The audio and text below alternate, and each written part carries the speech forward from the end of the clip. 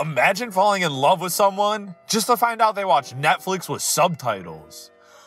I'm convinced people who don't like subtitles can't read fast. Okay, hear me out on this one.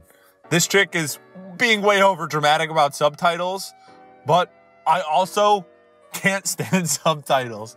I don't know, every time I look at it, I realize I'm not looking at the video as much as I should be, but I don't know. I feel like I'm definitely on the wrong side on this one. What's going on, Modern Chodes? It's your boy Long and Nail, back again with another new video. And in today's video, we're going over the hot posts from r/Cringetopia. Let's get into it. Scammer made over 500 grand selling 5G repellent lotion online. Okay, I mean, this guy is a bad dude, obviously. He's a scammer, but who is buying this lotion? Who actually saw some article on Facebook and went, oh yeah, that 5G, it's something to be worried about. This lotion will fix it. What? Oh, dude, I sometimes I can't believe that people fall for this stuff. And then I talk to my grandma. Have you seen these people? Description: ambitious young adults with shovels during a snowstorm who are looking to make money by shoveling sidewalks, driveways, etc. Last seen sometime before the invention of Microsoft's Xbox, Sony's PlayStation, and Nintendo Wii's home video consoles. Wow, that's interesting. I have been one of these kids who went out and shoveled for money. And oh, by the way, it wasn't that long ago. So these people still exist. I was literally one of them. It just might not exist as much because people don't want to go out in the cold when there's a whole bunch of choosing beggars that when you knock on the door will go, oh, you should just be doing this for free. Or they say, oh, don't knock on my door. Like, there's just so many reasons that kids don't want to do this nowadays, but that doesn't mean there aren't kids that do it. We're living in the beginning of a mass extinction. Don't friggin' care. Yeah, I would expect that from somebody who's, I don't know, maybe got 100 days left with us. But for the rest of us who, I don't know, have long lives left to live, yeah, this is probably something we should take pretty seriously. You know, when an overwhelming majority of scientists say, hey, this is a problem, I would think the correct response would be, hey, all these smart people said it's a problem. Let's do something about it. Not, I don't care. It's not going to be my problem anyways. As if you're not going to have kids or grandkids. And it is going to affect them. Men, if DNA confirms the baby is not yours, it doesn't change the fact you must take responsibility of the baby. Women go through a lot in marriages, and women deserve better.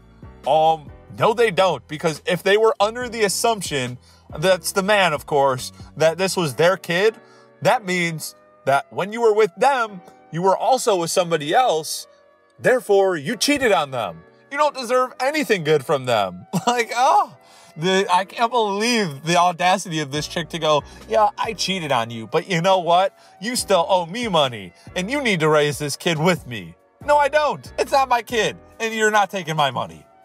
This is healthy. This is also healthy.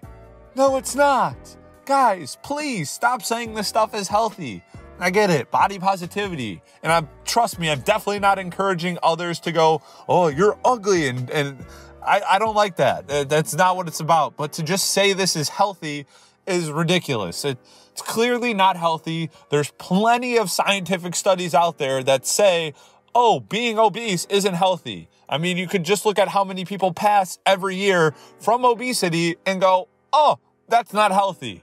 So please, Cosmopolitan, stop pushing this thing that this is healthy. It's not healthy. People can be happy with how they look. I'm not saying that. But please, stop saying this is healthy and encouraging it.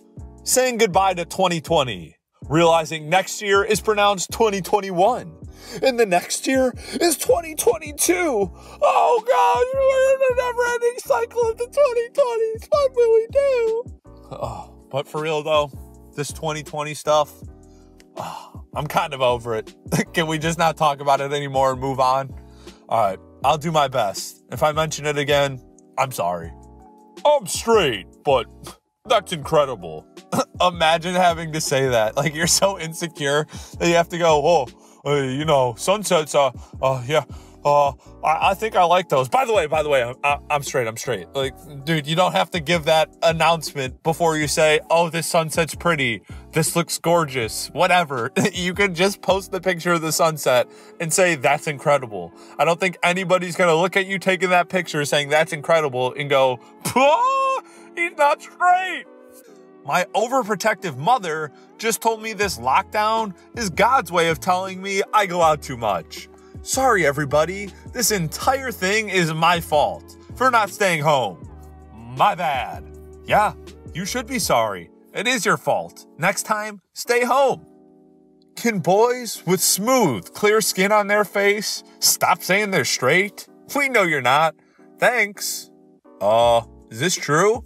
Because my face is pretty smooth. I'd say my skin is actually super clear. Guys, I think the closet doors just opened.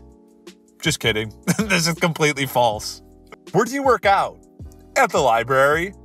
Each large muscle of a bodybuilder represents a language he didn't learn, a poem he didn't read, a fun fact he never memorized. These men sit in the changing room closets, on the wood bench, counting and comparing muscles for hours, as if it were something to be proud of.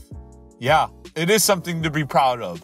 Just because you can't put in the work it takes to achieve that body that you've always wanted doesn't mean they shouldn't be appreciative of what they've worked for and be proud of it, because they definitely should be.